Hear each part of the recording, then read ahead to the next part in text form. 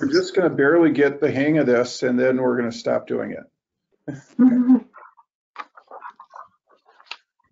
Okay, it is 6 o'clock, and at this point, I will call the City of Menasha Common Council meeting to order. If we could start with the Pledge of Allegiance. Pledge allegiance to the flag of the United States of America and and to the republic for which it stands, one nation, our God, indivisible, indivisible, and liberty for all. Justice for all. Mayor, Alderman Taylor. Mayor, at this time, I would like to take a moment of silence due to the COVID-19 pandemic.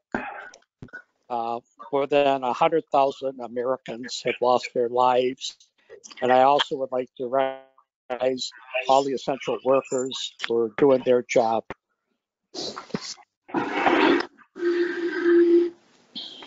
Thank you.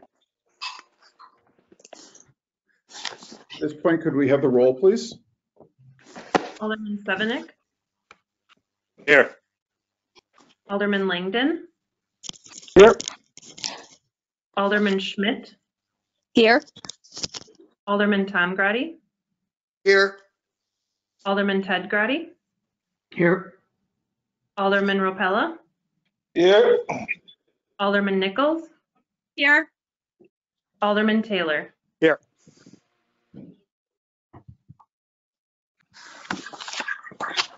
Next item is a temporary suspension of the rules of the Common Council for a web conference. Do we have a motion? Alderman Sevenick? Thank you, Mayor. At this time, I'd like that we make a motion to temporarily suspend the rules of the Common Council and the Mayor so that we can have this WebCon conference pertaining to electronic devices. Is there a second? The motion and a second by Alderman Tom Grady. Any discussion? All those in favor? Aye. Aye. Opposed? The motion carries. Item F is the report of department officers. Director McKinney has a update on the COVID-19. Good evening, everybody. So during these challenging times due to COVID-19, we are all faced with decisions to safely reopen and engage within our communities. So businesses, faith communities, schools, and the city are all working hard to determine how and when to safely open. To make a decision about how to open, we're referencing the Department of Agriculture, Trade, and Consumer Protection, the Wisconsin Economic Development Corporation, Centers for Disease Control and Prevention, and Wisconsin Department of Health Services guidance. That's the how-to. To determine when to open, we are referencing Badger Bounce Back with its 6 gating criteria. It's a statewide approach that guides us through a phased reopening. We're also using Menasha-specific laboratory confirmed COVID-19 cases in relationship to total cases conducted. And we're tracking this data daily now. The Appleton, Menasha, Winnebago, Calumet, and Outagamie County Health Departments have requested regional data from the state and especially hospital data to assist us in making decisions. So the Menasha Health Department webpage and the Menasha Community Development page have up-to-date information to assist the community in safe reopening. I'd like to review our current case counts with you. And I wanted to give you a bit of good news that the gating criteria as of this afternoon, 5 of the 6 measures have been met. So that is good news. We're going in the right direction. So in the state of Wisconsin, there are 250,103 people tested negative for COVID-19, 18,403 people tested positive. There have been 2,583 people hospitalized, and 592 deaths. In Menasha, 790 people tested positive for COVID-19. I'm sorry, tested negative for COVID-19. Oh, Yeah, 46 people tested positive. So that's up significantly from the last time we met. And there have been 2 people hospitalized. There have been no fatalities. One of the hospitalizations was actually due to an underlying health condition, and they happened to be tested in the hospital and tested positive in the hospital. As of this Saturday, those testing positive in Menasha, about 85% or 39 of the Menasha cases live in Winnebago County. About 15% or 7 cases live in Calumet County. Director McKinney, how many of the cases have been released from isolation in the city at this point? So I just got that data. Mayor, quite a bit of that was cut off at the end there. I just asked how many cases were being released and then have been released from isolation, and then Director McKinney probably will have some Sure. additional information.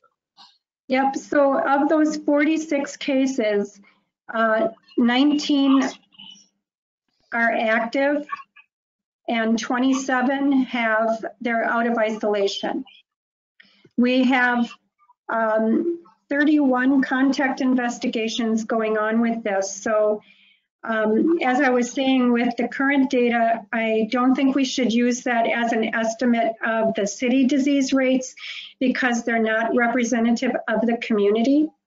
The tests that are positive are likely an undercount since initial testing was only available to symptomatic hospitalized individuals, and the recognition of asymptomatic or people without symptoms transmitting the disease has been recently recognized, and since testing has become more available, we've been able to test the asymptomatic individuals only recently.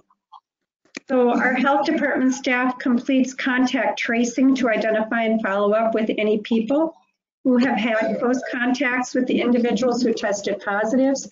And as of this afternoon, we're engaged in 31 contact investigations. So some of those may become positive, we just do not know.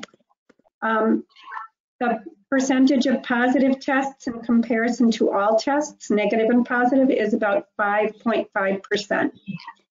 So that percentage has remained relatively steady over the last 14 days. In cooperation with the city of Appleton, Calumet County, Outagamie, and Winnebago, the Wisconsin Department of Health Services and the Wisconsin Army National Guard did put up a community testing site. They completed their mission last week at the Fox Valley Technical College. The Department of Health Services now recognizes the need for increased testing. They've long recognized it. We now have the capacity. This will help us box in the virus through contact tracing. And we are reviewing new funding opportunities available to local health departments that will help support those efforts. And they would be available to the city of Menasha. And as I said earlier, we were working very closely with the business community, faith-based community, and the city in this early phase of reopening safely. We've provided a lot of technical assistance to area businesses and the faith-based community. We're very impressed with the detailed plans that they've shared with us. The faith-based community has committed to meeting weekly to review and share their thoughtful plans, and they are really committed to reopening safely. Again, we all recognize there's no vaccine that can prevent the disease. We have to use protective measures, those everyday measures like washing your hands and wearing the face coverings and limiting physical contact between people. Those are the strategies we have to slow the spread. And I was very impressed with the faith-based community as, they are putting their plans in place. They're modeling the community norms like face coverings for everyone. So that's very good. And they're also taking very seriously a look at at protecting those most vulnerable, the elderly, and those with underlying medical concerns.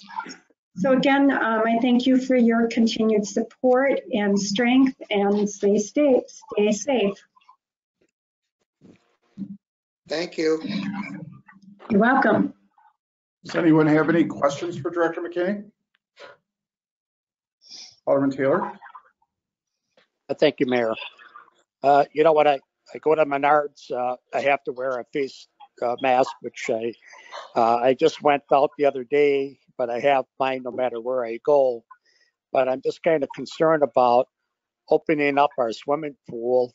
And I had two people call me and said, you know, they were grandparents and they're afraid that their kids go to the pool and then come back to Grandma and Grandpa's house. You know, we don't even have City Hall open yet, and I see that we filled our swimming pool, and I'm just wondering what the health department's position is on the swimming pool. So the health department is an agent of the Department of Agriculture, Trade and Consumer Protection and the Wisconsin Department of Health Services. And as I explained earlier, the Department of Agriculture and also the Wisconsin Economic Development Corporation, they have the guidance to assist in planning. The Department of Health Services gives us information about when to open. And the virus is still present in Menasha, so we do have to help do our part to slow the spread. The city is in discussions about how best to do that. And I have to say, as your health officer, I don't recommend opening, because at this time, the Department of Health Services recommends that all public pools and splash pads remain closed. However, if the city chooses to reopen the pool to the public, I would strongly recommend there be no open swim, and we can work on different ways to do that safely, and we would be willing to consult, continue consulting on that. Thank you for your answer. You're welcome. Again, this is all rapidly evolving, and there are going to be questions about a lot of things that we're, you know, reopening. And I've been very impressed with how the city has been considering, planning, collaborating, and yet everyone understands that we want things back to normal. It's just that we have a virus that's here with us right now. Alderman Langdon? Thank you, Mayor. Director Nancy, I agree with Alderman Taylor. If we don't even know when City Hall is going to open, but yet we filled the pool with the water, and I don't know if Brian's got the college kids yet, but Oshkosh has canceled their water parks, and they have more than just one. They can garden. Appleton has canceled their swimming for the season, and they have more than one, and we have only one. So we need to cancel it now. I'm with Alderman Taylor on this. And my other thing is, okay, we don't have a virus, Nancy, but from what I'm hearing is that you people out there think it's 5.5% out of 100. Where's Nancy? What do you want that number to go down to before we open City Hall? I mean, those are all under discussion too with our regional partners and also with the state. That's a very good question. It's very difficult to discern, but again, Alderman Langdon, we're working very hard to do the very best we can to open things safely. And we've had really good cooperation with getting people back into the office. Now we're transitioning to making sure that when people come in that everybody's protected. It's as Attorney Captain explained, it's a marathon, not a sprint. So we're taking every measure we possibly can, and I feel like we're going warp speed, but I know that's not the way it feels when we're not open to the public as City Hall yet. And I don't know if the mayor has any comments related to that. We're trying very hard to do that. Nancy, you made one comment, okay, that you said the word marathon. The attorney said the word marathon. All right, marathon. So marathon to me is miles. So we're never going to get in City Hall. Nina City Hall is open, and I talked to their Dean Coppert today, and they've had no problems. They have, of course, they limited their time. They open up at 9 and they close at 3. So, to say we need to keep City Hall close to the public, I think is ridiculous. So I'm done. Thank you. I don't believe that I said that. I said that we're working on that. That is not, something we want to really do soon as we possibly can. Okay. Let me interrupt a little bit, Mark. So we are waiting on getting the final sneeze guards put in place. That's kind of the last part of the plan that we have to put together for City Hall. I would expect that to happen hopefully this week sometime. And that once we have that in place and the rest of the plan reviewed by the health department, and I don't think there's a whole lot of other things that we would have to do based upon our current cleaning protocols and temperatures, we will likely be able to reopen City Hall at that point. So that should be happening very soon. As far as the pool and the park and rec programming, we've been working with Park and Rec as well as the health department to put protocols in place to run safe programming for our youth to have safe supervised activities this summer. Nina and Little Chute and Kaukauna and Green Bay have all announced opening of their pools at this point. And we would also expect to open our pool on a limited basis. We would have very strict capacity limits, probably 25% or less of what the capacity of the pool is. We would be giving preference to Menasha residents to make sure that our residents could use that pool and those programs first and try to minimize intermingling of residents from outside of Menasha, bringing in any potential of virus from other areas. So we do have some protocols put in place, and we're working towards reopening our facilities, both the City Hall, the Public Works facility, and some of our rec programs. We have allowed some limited rentals of our pavilions at this point for 50 or less people, as long as they are willing to provide us with data for contact tracing should something happen at one of those rentals, that we would be able to reach out to anyone who is there to do contact tracing. The library, I'm not sure exactly where that is looking at for opening. Vicki has put together a draft plan for the health department to review to look at usage of some of the computer and other equipment that's not available in drive up, is that what you call it? So we're working on that as well, and I would expect something to happen with the library as well in the fairly near future. The senior center, we have not made any decisions on yet. That's probably our most vulnerable population.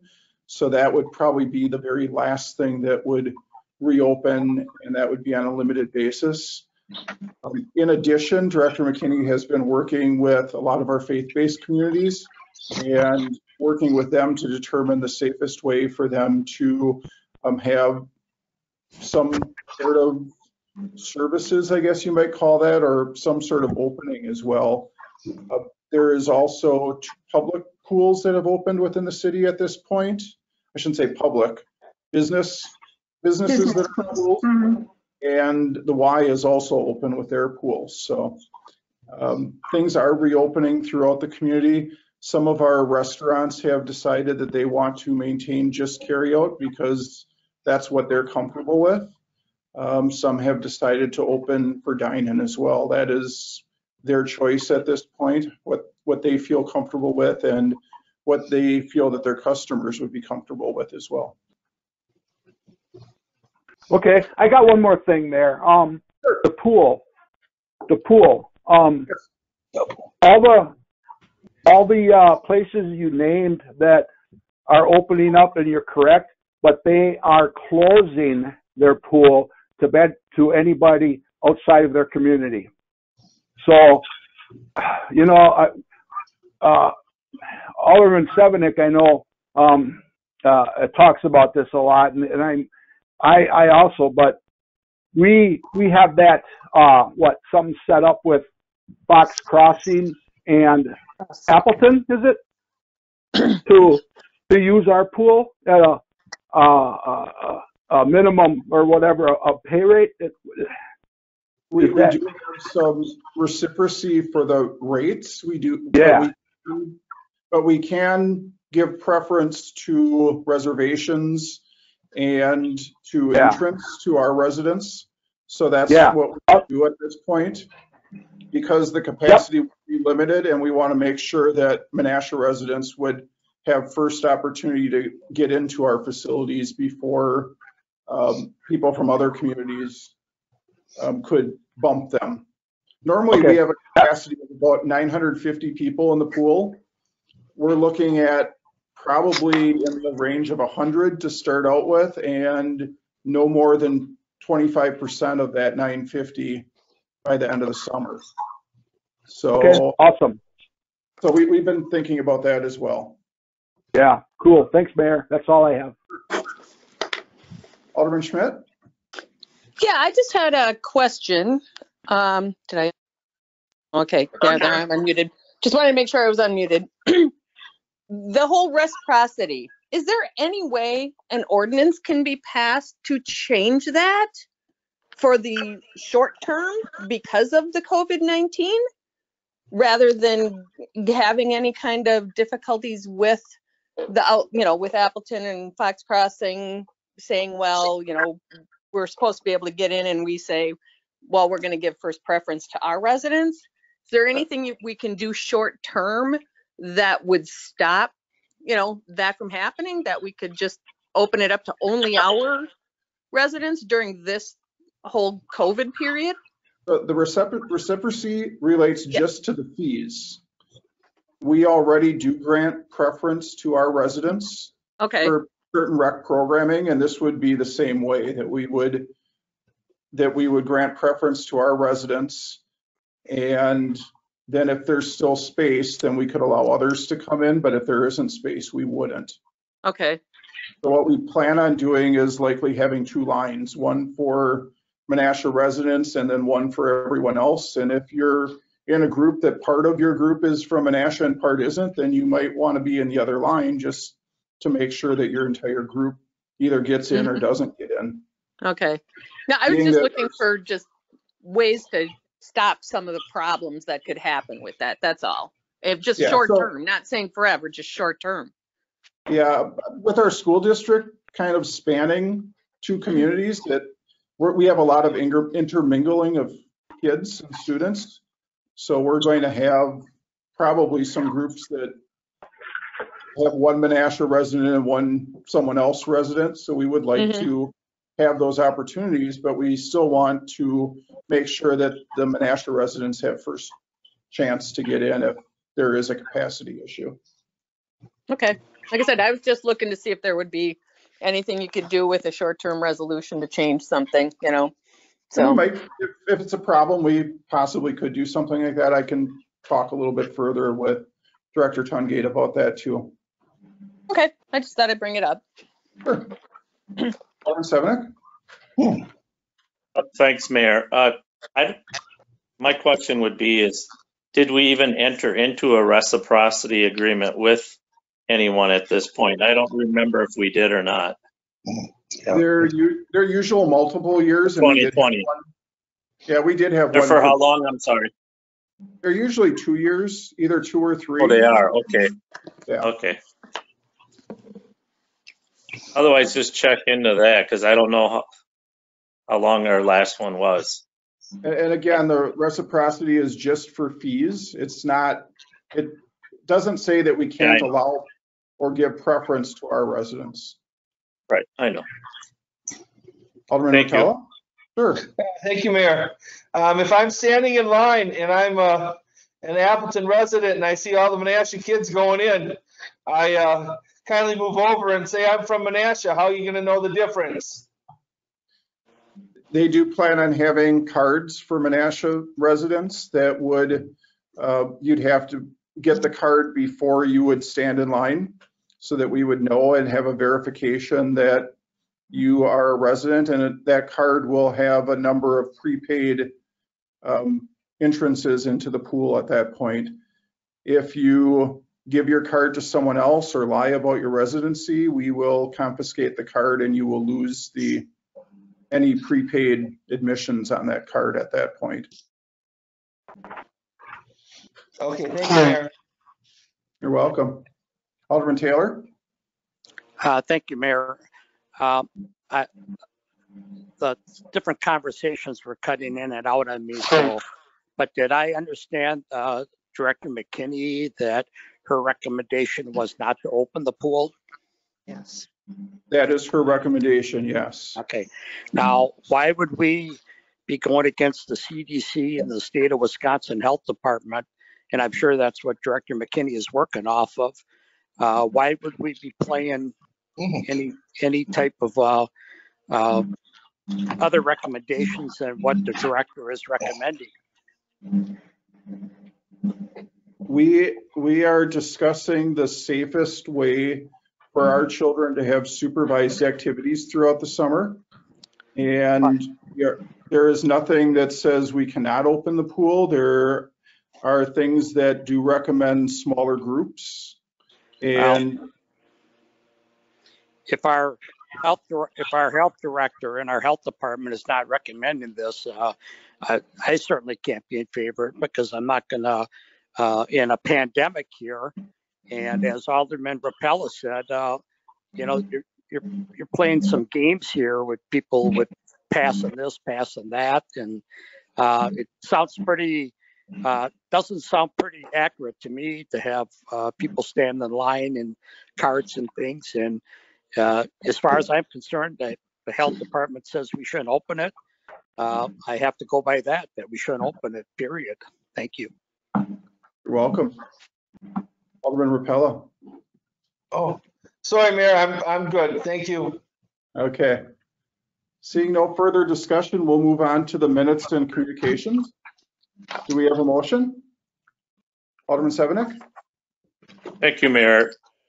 At this time, I did this last time too. If we're not going to be talking, that we turn our mics off so we don't get any background noise, and then only turn it on when, of course, you're going to speak. So at this point, Mayor, I'd like to ask that we receive minutes A through F and communications G. Is there a second? Second. There's a motion, a second by Alderman Taylor. Is there any discussion? Alderman Tom Grady? Yes, maybe I can address this to Director Sam. With the Bonta demolition, I know the fencing has been put up, so they must be getting close to demolition. What is the relationship with the demo team and the items that we requested to be saved from the building from the Landmarks Commission? So the items that we had discussed regarding being saved was negotiated as part of the DOT and the RDA. So several items will be set aside within the building that is the portion of the building to remain standing. So those items will be set aside for use in the future. Okay, just making sure. Thank you. Alderman Taylor? Thank you, Mayor. Certainly, Sam, I certainly appreciate the update and the drawing that was on there, and certainly that item D and E, the west end of that building, that throughout the state of Wisconsin, the industrial loft apartments are at a premium, and for us to increase the tax base of the city of Menasha, I think it would be great to have this type of development in Menasha on our waterfront of the industrial apartments. Thank you.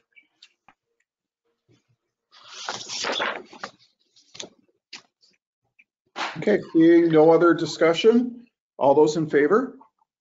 Aye. Aye. Aye. Are there any opposed? Seeing none, the motion carries. Item G is public comments. I do see that there are two people from the public, I believe, that are on the call this evening. Did either of you have public comments at this time? How do you make them? Yep, I can hear you. So we would need your name and address for the record if you'd like to make a comment. Can't do it. Can't talk. Oh, yep, I can hear you. You can hear me? Yep, I can hear you. Oh, I can hear you. Yep, You're we can all good. hear you. I'm talking to a blank screen. I'm sorry. My name is Marcia Stryker, 616 Nicolay Boulevard. Okay. Um, And your comment, Martha? Well, I typed in a question and sent it, but I don't know that that was the proper way to do it. But however, I'm wondering if originally approved money for major renovation can be redirected to other projects that were originally proposed No. in order to use money better spent for the exterior of the home as opposed to an interior bathroom remodel. So are you talking about your project in specific, Mrs. I Stryker? am. And I you would have to go back before the housing authority with a revised application, but you could definitely go back before the housing authority to ask for that. Okay, so a brand new application to be proposed. You would have to ask them to modify your current application to remove item A, B, and C and add item D, E, and F. Is there a specific form for that? Your best bet would be to talk with, I'm losing his title, Planner Stevenson. I think you've talked with Joe quite a bit. Yes, I have, yes. Yeah, so your best bet would be to call Joe tomorrow and just ask for what the process to get that back on the agenda would be. And then you could do that if you wanted to. Okay, I kind of have done that and resubmitted new things, but maybe that has to go before the housing Yes, authority? it would have to go before the housing authority. Okay. So we're getting a little far off the agenda. Normally we don't have question and answer, but Okay, thank you. we can definitely help you have Joe help you. Yes, thank you. Sure. Is there anyone else who wishes to speak this evening? Someone did just join from the public as well. You'd have to turn your mic on in order to speak at this point. Is there anyone else who wishes to speak? No?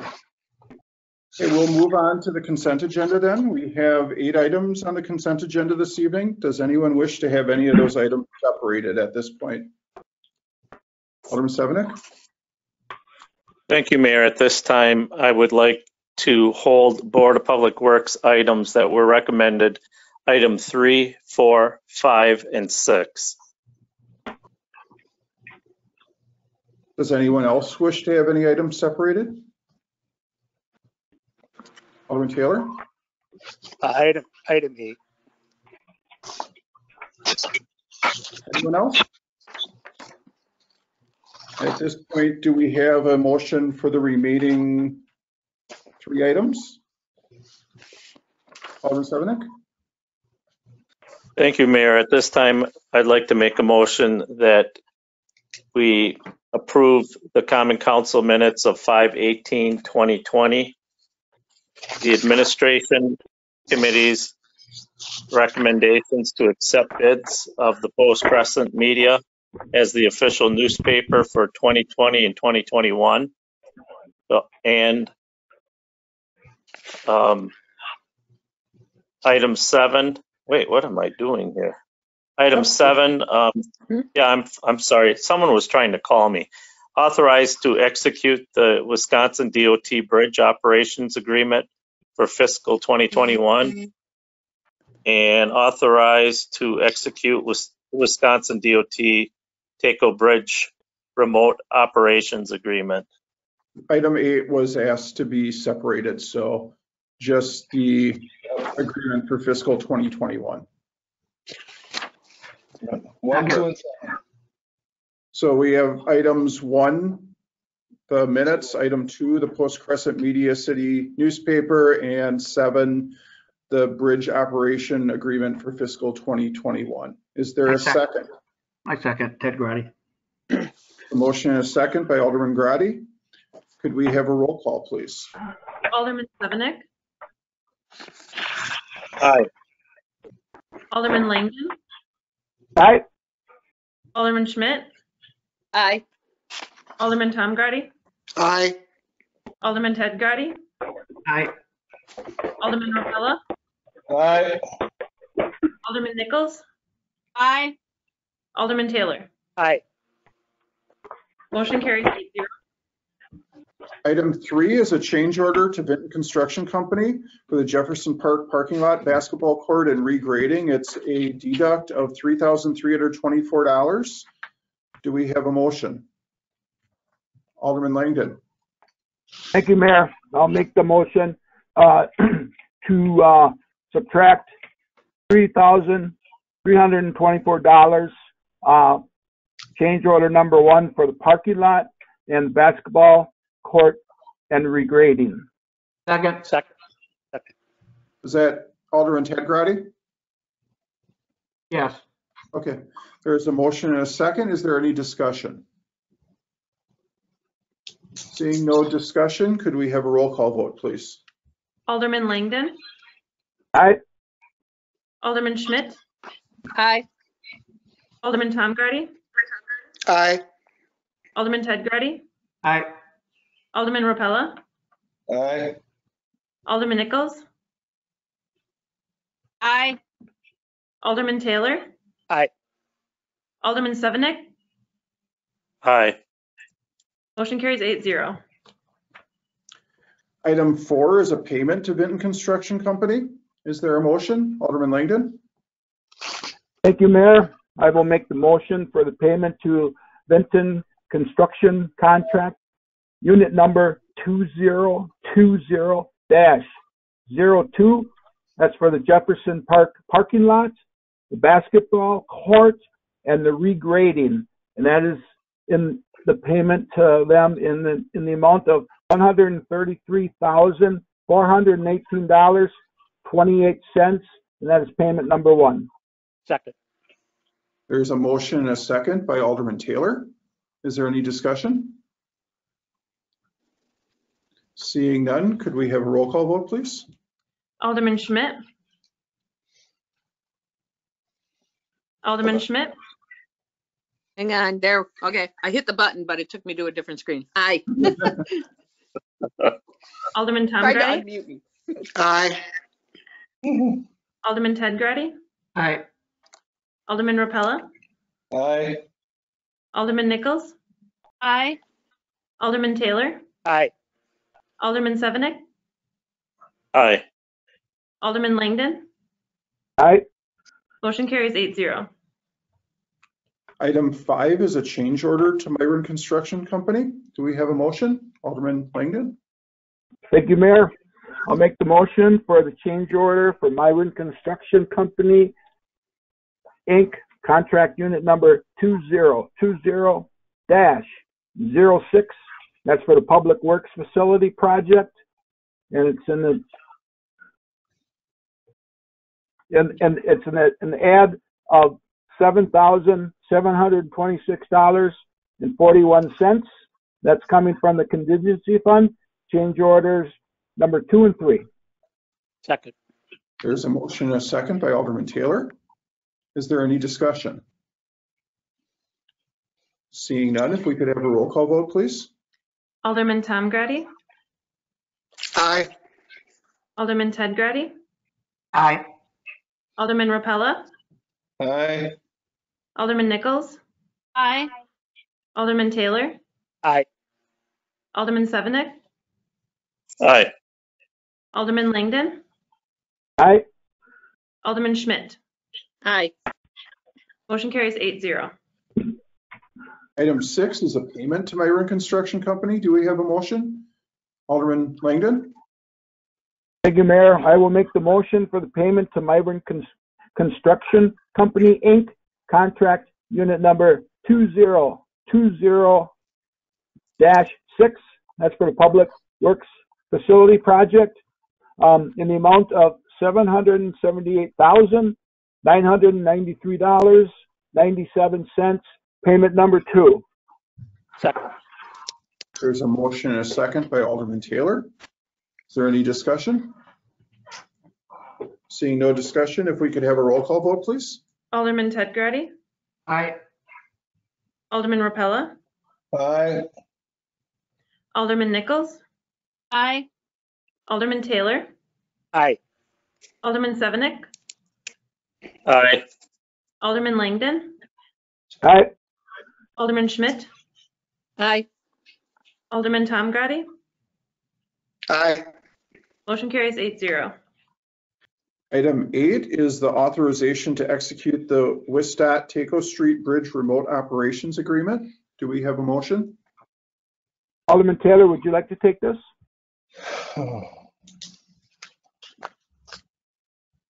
I I just oppose, thought, I oppose this at this time. I think we're going to need some leverage with the DOT on some issues here, and it's still we're very early out on the remote operation, and I feel that at this time we shouldn't take up the matter. Thank you. Is there a motion at this time? Alderman Nichols? Thank you, Mayor. I'll move for the approval of the authorization to execute Wisconsin DOT Taco Street Bridge Remote Operations Agreement. Is there a second? Second. I'll second. Second. I'm not sure who Everybody. the second was. Was it Ted or Tom? Ted? Stan. Ted. Okay. Stan, we're going to give it the second to Alderman Sevenick. Is there any discussion? Seeing none, if we could have a roll call vote, please. Alderman Rapella, Nay. Alderman Nichols, Aye. Alderman Taylor, Nay. Alderman Sevenick, Aye. Alderman Langdon, aye. Alderman Schmidt, Aye. Alderman Tom Grady, Aye. Alderman Ted Grady. Aye. Motion carries 6-2. Item J is action items. The first item is the accounts payable and payroll for May 15th through 28th. Is there a motion? Alderman Nichols? Mayor, I'll move to approve the accounts payable and payroll for the term of May 28th in the amount of $1,122,005.65. Second. There's a motion and a second by Alderman Ted Grady. Is there any discussion? Did you have discussion too, Becky? Yes, I'd like to remove a check. Sure. Check number 68360 made out to Jeff Nichols in the amount of $50 for his service on the Board of Review. I'll be abstaining from that item. Any other discussion?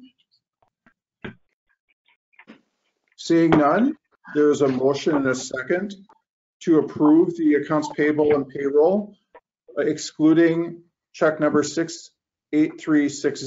You have that, Haley? Okay. She made a motion to, she asked to separate it. She said she has to separate it. Yes. But you said excluding. The motion was to approve it all. And there's just two separate votes, that's all. Okay. So what should the motion be then? That's right. Okay, so excluding that one, and then we'll take a second vote on the other one. Separate, yeah. Okay, It was just separated, that's all. we're having a discussion, the correct motion, but we're good. It's the accounts payable without check 68360. We'll take a roll call at this point. Alderman Nichols, Aye. Alderman Taylor, Aye. Alderman Sevenick, Aye. Alderman Langdon, Aye. Alderman Schmidt, Aye. Alderman Tom Grady, Aye. Alderman Ted Grady, Aye. Alderman Rapella. Aye. Motion carries 8-0. So now we have still on the floor a motion to approve check 68360 for $50. Is there any further discussion on that? Seeing none, if we could have a roll call vote, please. Alderman Taylor, Aye. Alderman Sevenick, Aye. Alderman Langdon, Aye. Alderman Schmidt, Aye. Alderman Tom Grady, Aye. Alderman Ted Grady, Aye. Alderman Rapella. Aye.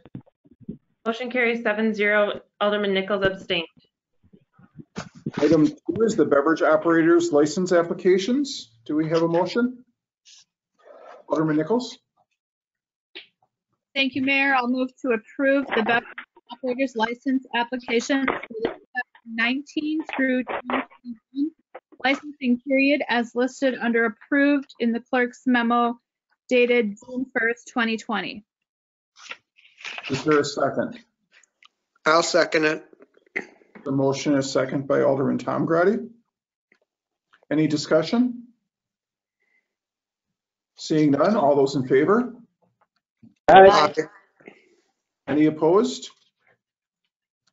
Motion carries. I'm saving you some work, Lily. Item 3 is the Class A liquor license application for Doran and Doran. Is there a motion?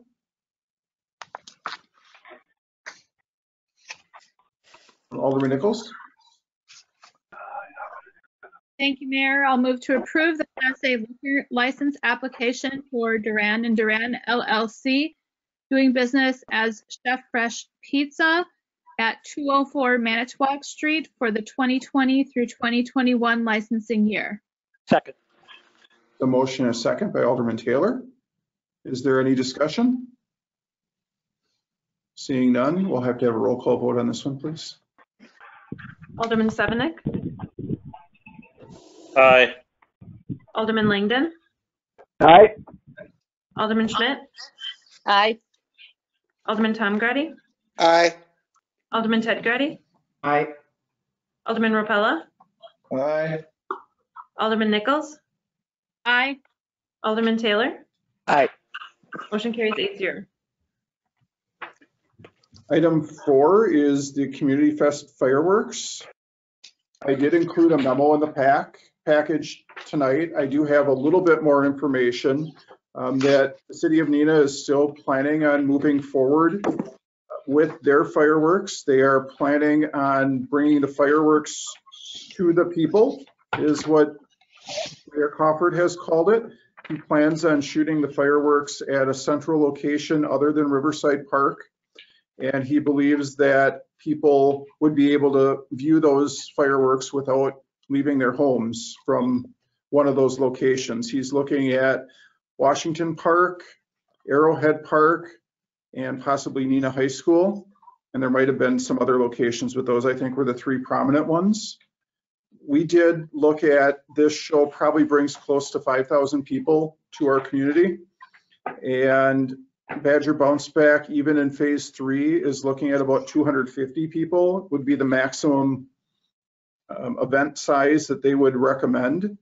We thought that also noting that Oshkosh and Appleton were also not having fireworks, we'd be seeing a lot of people from out of town coming into the community.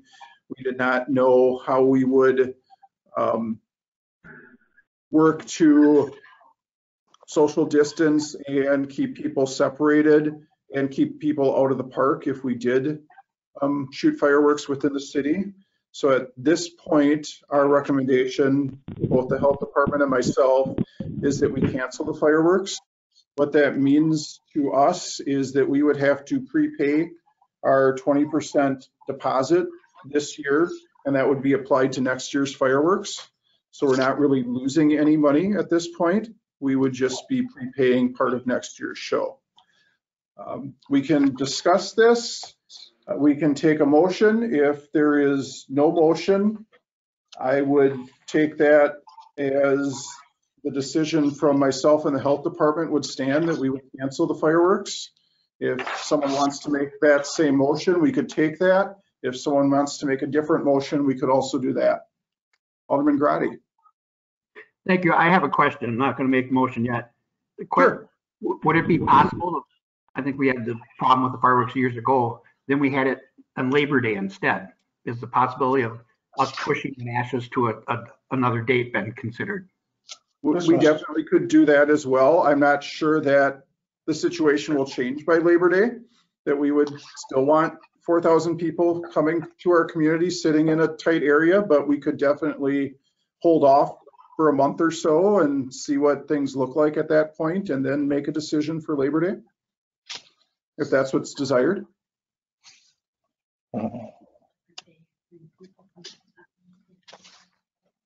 Did you have more, Ted? No? Alderman Langdon? Thank you, Mayor. I got into going back with Alderman Taylor and myself on how we felt about our swimming pool, and we're limiting to that many people, and we're looking at 5,000 people. Alderman Grady we could talk about that, but this is just canceling the July 4th, correct? And could we still talk about Alderman Grady maybe for Labor Day? I guess I would make... This is only for July 4th, right, Mayor? I would put that in the motion if that's what you wanted to do, that we would bring it back in 30 days or something to that effect to discuss for a show later in the year, if you want to do that, just so that I have direction to bring it back again and can tell our fireworks contractor that that's what our plan is.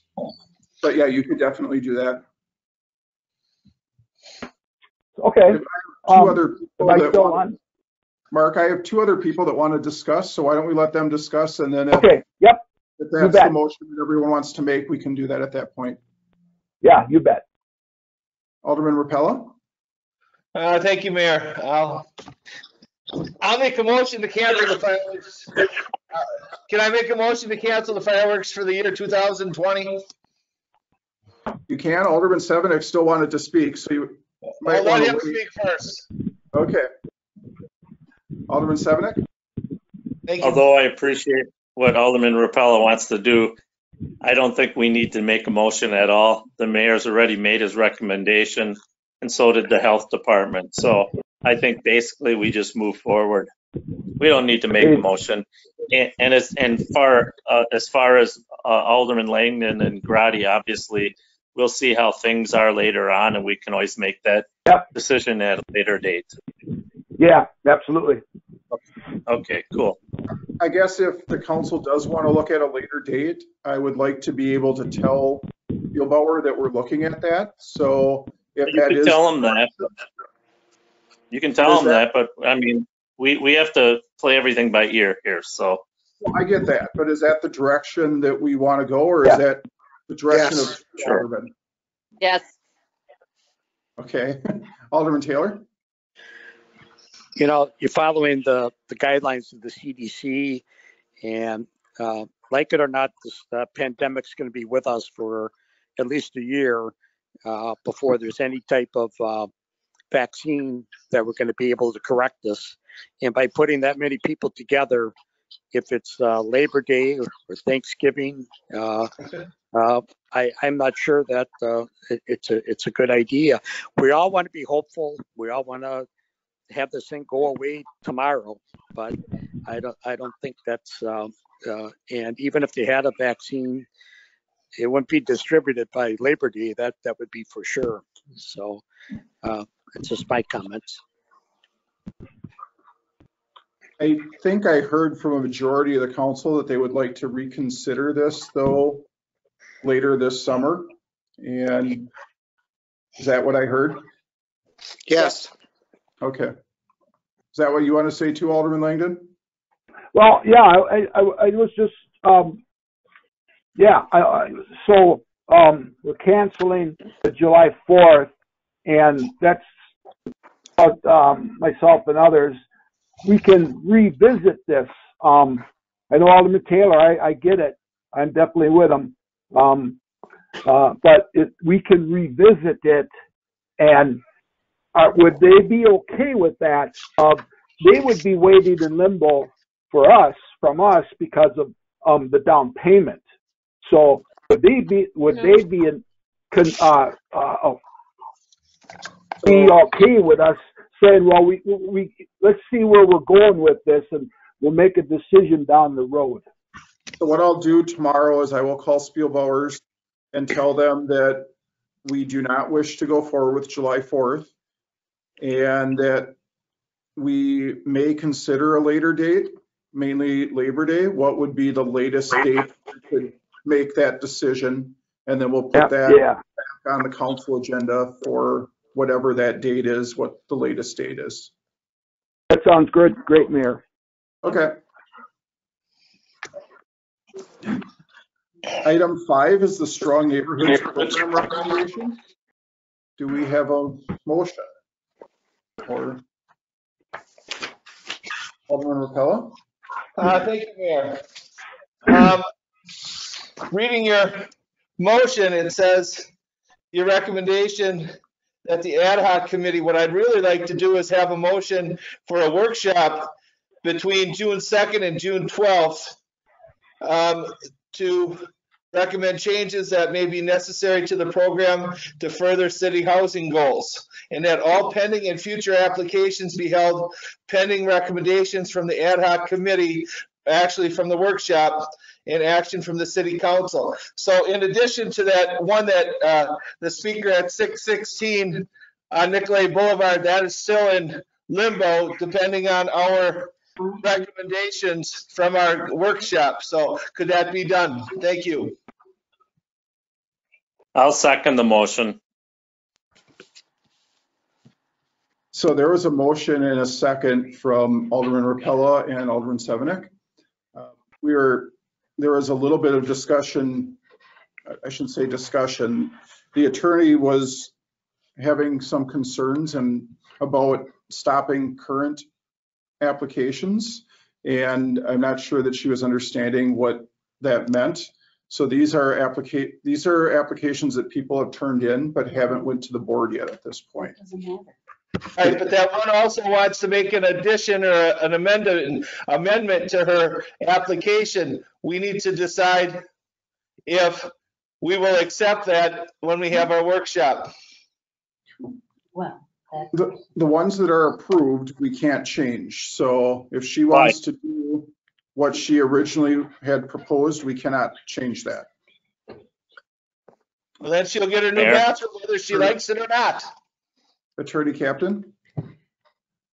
The issue that I see is that if someone has looked at the requirements and submitted an application and it's pending, you can't change the rules after they've already submitted something. No, yes, we can. Yes, you can. You've Mayor, may already I told speak? them what the rules are. If you have an ordinance, you can't just change the ordinance. We're doing it right now, Attorney Captain. Hold on. Let's get some order here. Yes. Thank you. Hold on, Randy. So right now, these have just been turned in. They have not been accepted. They are just going to be placed on the agenda for another committee. They submitted an Mhm. application based on the program requirements, have looked at the requirements, have indicated, yes, I would like to do this particular project, and I'm going to come up with this amount of money. Mhm. And now you're going to change the rules on them? I agree with you. It's not a good thing to do, but they have not been accepted yet either. So Haven't been accepted. The board could just say no to all of them, correct? They did reject some of them already. If it meets the program requirements, There's nothing that says it's first come, first serve. Right. The requirements are that the board makes the decision if they want to approve each project individually based upon a rubric that determines the benefits to the city. and if they meet that and they already looked at that rubric and know what they need to show in order to move forward with a project and have submitted an application, you're going to tell people, oh, sorry, we're going to change all the rules. You need to start all over. That's what this is asking to do, yes. And I agree with you. I think it's a bad precedent. I would wait till 2021, but that is not necessarily my decision right now. Alderman Sevenick, did you? Yeah. Yeah, it's probably not the most friendly way of doing it, but we're talking about taxpayer dollars being used for a program that I believe most of us don't agree with the total policy yet. So we can change. They haven't been approved yet. Had they been approved and then we changed it, that'd be different. But they haven't been approved yet. All it is a piece of paper saying, I'd like to do this. And then we look at it and say, okay, or no. And right now we have that's why we're looking at the urgency of this before too many more applicants come in and the funds are dried up for purposes that many of us feel is inappropriately funding some of these things. Alderman Taylor and I tried to address this. We changed two things, brought it to the council, and we were going to continue more on this. But then COVID hit and we weren't able to meet with staff anymore. So it's not like we tried to change in midstream. We were trying to work and make some accommodations and changes. So it's unfortunate that it happened this way. So yeah, it sounds like some other people want to talk. I'll let them talk. Thank you. Thank you, Mayor. You're welcome. So this program was approved by the entire Common Council. There's been no changes to it at this time. And now the Common Council wishes to make some changes to it. This is what's going on, but this is nothing new. This was what was originally approved by the Common Council, just so the members of the public are clear that this isn't something that staff changed or was a surprise. This was included in the packet originally. Alderman Ted There's a Grady? problem with interpretations.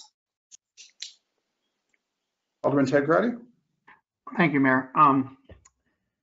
Yes, I just don't understand if we even, Alderman Rapella kind of wanted a tomorrow date or something. City Hall's not open, so you can't have a committee or anything going quite yet. And I don't know if we need an ad hoc committee for this. We have a housing authority committee. That's their job. They bring recommendations then back to the council, nay or yay. And right now, I agree that we got to tweak some of the process. Outside exterior, maybe $1 for $1. Inside exterior, No. Maybe they get 50 cents to every $5 they spend or something like that. But, and I agree with also Alderman Stan Sevenik, if the already has been approved, then yes, we have to. But the ones pending, no, I don't agree that we have to set aside monies for that, because all of a sudden the monies could be gone tomorrow. Thank you. That's what they should do. Alderman Tom Grady. Thank you, Mayor. I do agree there is some tweaking that probably needs to be done. But one thing that's crucial is the way we drag things out. And this is the time to have exterior work done on homes. There are contractors that are looking for jobs, and we're going to postpone this through the crucial summer months that they could be working on some of these houses. I think it's just adding muck to the water here. Thank you. Sure. There's one other thing that you could do if you wish to do. You could place a moratorium on any new applications and allow what's currently in the hopper to be looked at by the Housing Authority and move through the process. Alderman Nichols, and then I'll get to Director Schrader. Thank you. If it's all right, I'll yield to Director Schrader and then ask my questions. Sure. Director Schrader? I just wanted to, thank you, Mayor. I just wanted to make one comment, I guess, before we went too far. Obviously, we're talking about a very large program that has different programs built within it. I think a lot of the concern is around the major renovation, which does allow for forgivable loans for interior remodels. I just had looked at the list that Joe Stevenson pulled together, Principal Stevenson pulled together for me before this meeting, and we do have an actual first-time home buyer application that is out there. So I guess I would request the Common Council would consider maybe moving forward with the first-time home buyer section of the program, should they wish to postpone other portions. Again, that is all staff administratively approved, and that's what again, individuals that may be looking at buying their first house, realtors have been told that we have this program, and if somebody even put it in got an accepted offer or something and is kind of looking for that first time home buyer grant, I would just request that potentially that be taken out of the moratorium or the postponement for consideration. Alderman Nichols? Thank you. Director Schrader, how many applications are currently pending for the next meeting? Right now we have 2 major renovations, 3 curb appeals, and at the last meeting, the Housing Authority did table 3 major renovations that were primarily interior remodels, as they were looking for future direction from the Common Council. 9. So that's a total of 9 items then. And when is the next meeting? The next meeting is June 22nd.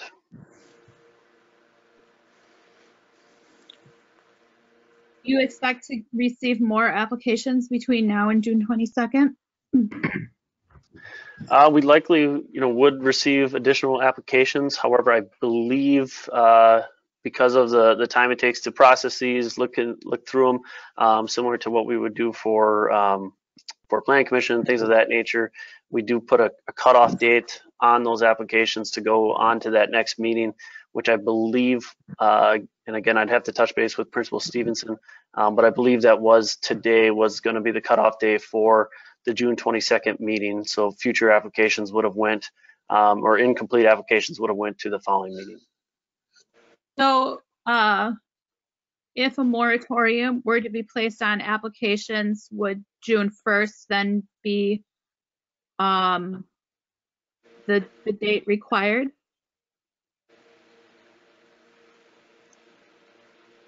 Or June 2nd, I guess, for the applications that were received today. So yes. Okay. Okay. I agree with the idea that the program should be reevaluated, and I think the appropriate time to do that is at the end of one cycle. So somewhere near the end of 2020, when we're gearing up for budget time and things of that nature. The council approved the current program for the year and everything that's in it. The council appropriated the funds for this year. And the community has an expectation based on what's in that program, based on what's laid out, what they have to do, and what they can expect. So I would support accepting these applications through June 2nd for the next meeting, and then taking some time to reevaluate the program. Director Schrader, how much funding was appropriated for the program and how much has been used? Allocated to date, out of the $300,000 2020 budget was $156,293, which leaves us with $143,700 and some change. And if you accounted for the applications that would appear on the June 22nd meeting, what would be left then?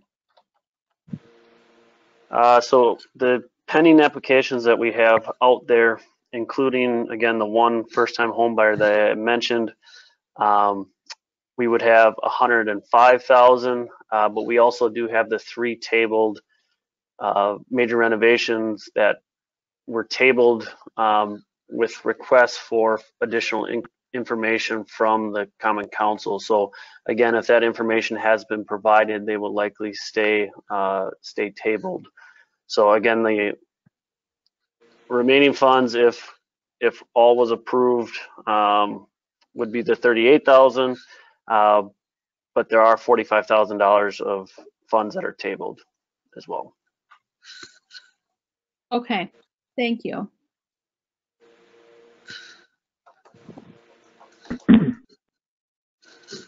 Alderman Taylor. Thank you, Mayor. I agree with what Alderman Nichols had just said. And, you know, one thing about this program, and as she said, we put together this housing authority to overlook this. And Director Stevenson and Director Schrader have both put a lot of time in this program. And the formula and the rubric formula really applies well to this program.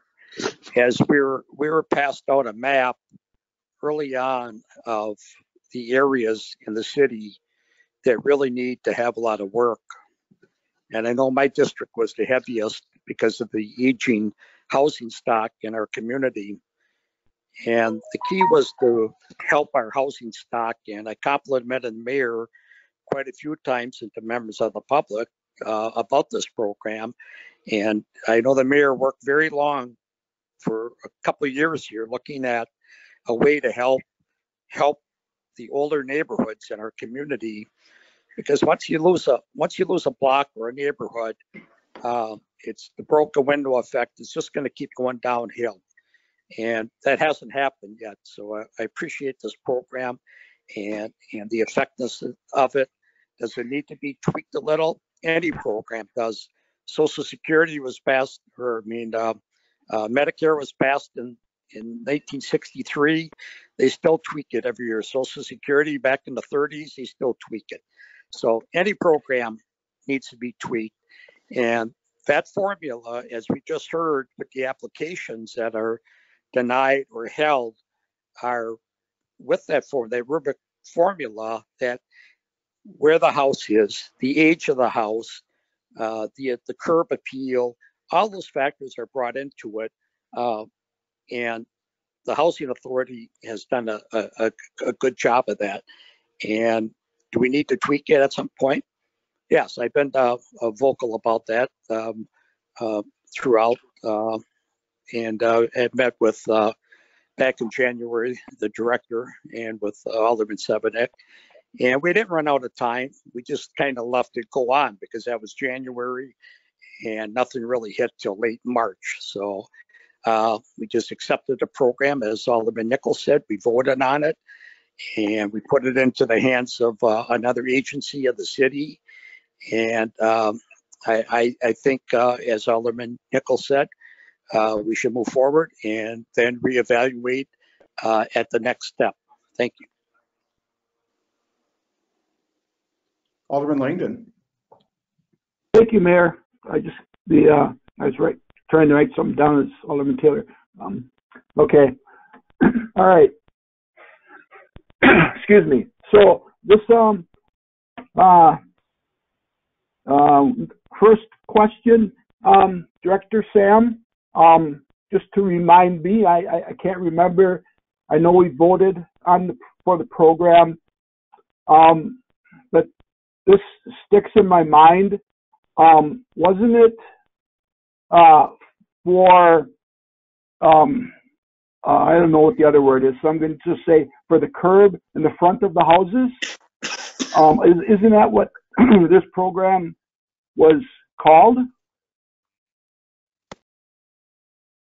No, not necessarily. That certainly is an aspect of the program, but the goals, objectives, the overview of the program, if you actually read that or go back and read that, touches base on improving the overall quality of Menasha's housing stock, increasing home ownership stability, and looking at the school rates and the rental rates and things of that nature. So all those things go much farther than just a curb appeal aspect of the program. Now, again, that's a part of it, but the program does go much farther than that.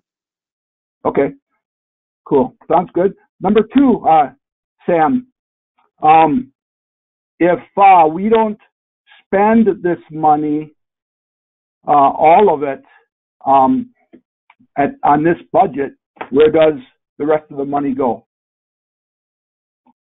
It's designed to actually stay within the program, so it'll continue year upon year, as long as we have funds to continue to issue new grants, loans, provided that the county or the common council chooses to.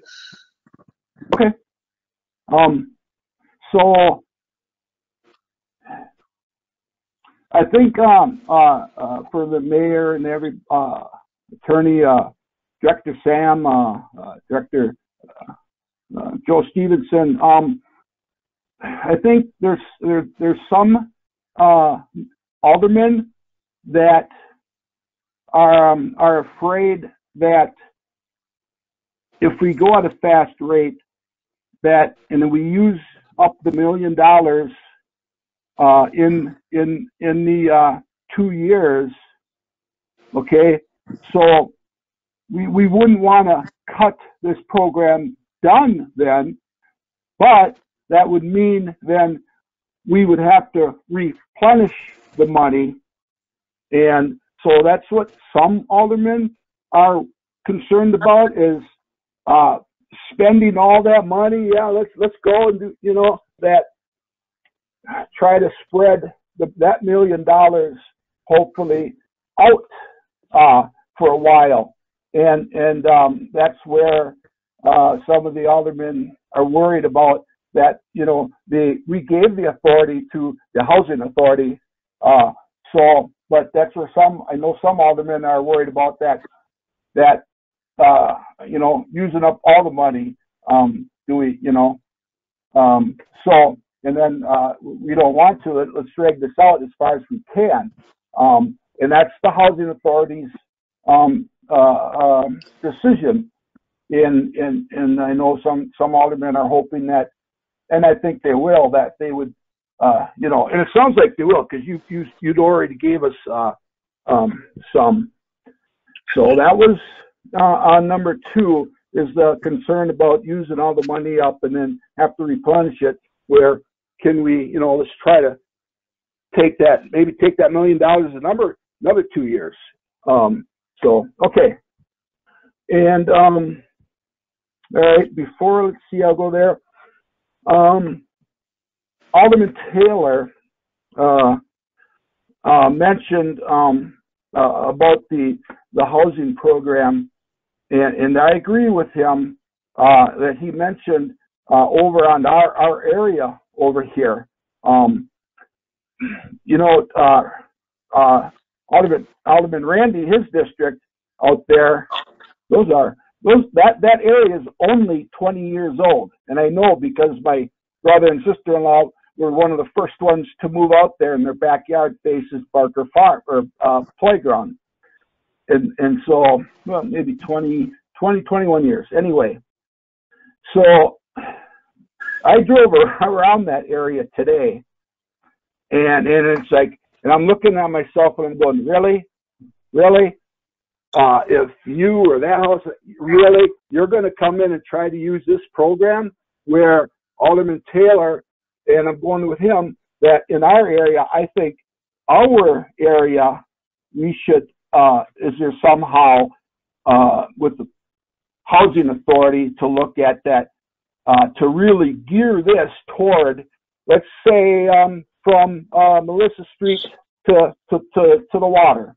Just a thought. So, okay. That's number 2 and 3. Okay, 4. So I have one more, Sam. I do agree. We did vote to give first-time home buyer that is coming into Menasha. Not Menasha to Menasha, but coming in to Menasha. Yeah, we voted for that, to give them that first-time home buyer, because they're looking to move into Menasha, and it's like, okay, we'll give you $5,000 to do that. Absolutely. So I do agree with that on this first-time home buyer, we gotta give them that. So that's my points. Okay, thank you.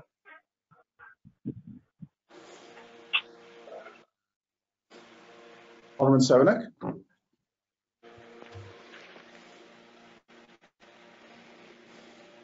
Thank you, Mayor. I think Alderman Rapella said that you muted him.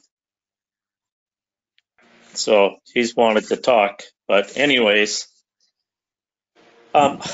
here's why I supported the Strong Neighborhoods program.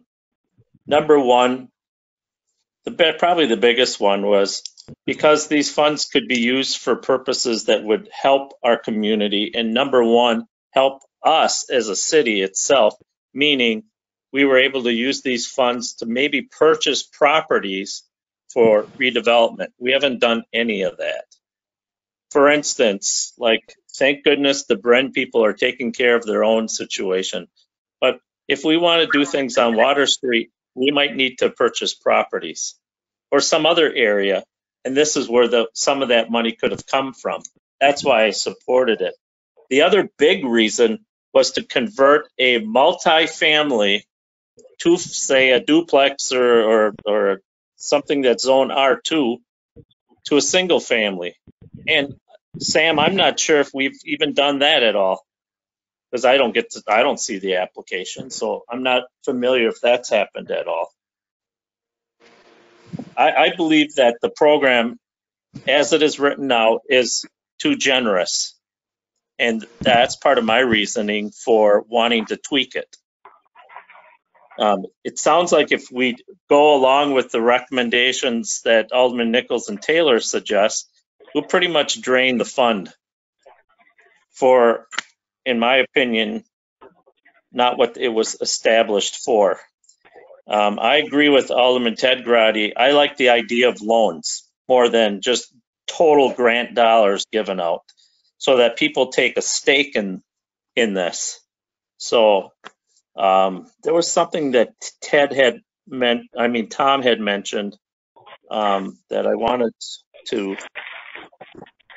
kind of cover, but I just generally, I just think it's too generous, and that a lot of it, what it was intended for, isn't being done, and it's being used for other things. So that's why I think we need to tweak it. Otherwise, I'm ready to end it. Thank you. Alderman Taylor. Hey, thank you, Mayor. A couple things Alderman Lane had touched on about a home out in Alderman Rapella's district compared to a home over on 5th Street or 4th Street or Broad Street. That's all taken care of with the Housing Authority in their formula, which was designed so well by the staff in the Community Development Department. That would give preference to an older home on Broad Street compared to a home out in the Southfield subdivision, let's say. So that's all built into the formula, that the precedent that money would probably go to that older home in the older neighborhood and the lower income, that the rubric formula takes consideration for all of that. And every time a home is improved, Menasha benefits from it. The home is improved, the taxes will go up, the house is worth more, the taxes go up on that house. So the city is getting the money back, and that's what's so neat about the project, is that it increases the value of that house, and the tax base increases, and Menasha gets that tax base back. And something else I would like the mayor to touch on, there's so much money in 2020, the project isn't going to dry up. And then again, I believe in 2021, there's another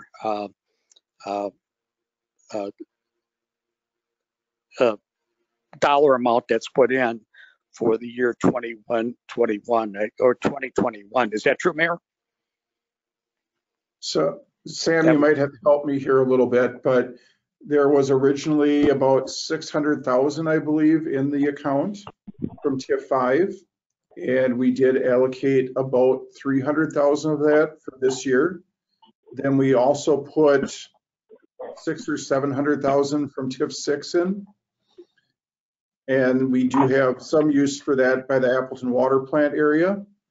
But we also have TIF 9 that's coming up for closure within the next 4 or 5 years. There could also be some funds placed from that TIF into this program at that point as well.